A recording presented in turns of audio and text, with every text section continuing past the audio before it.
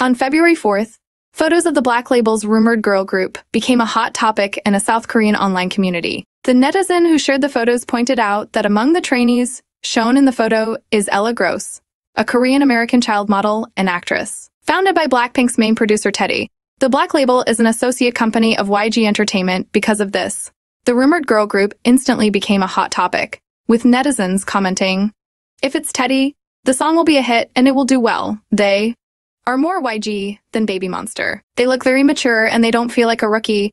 While there is no clarification on how recent the photos are, with some very familiar names, it's not surprising that they have become huge news among both Korean and international fans.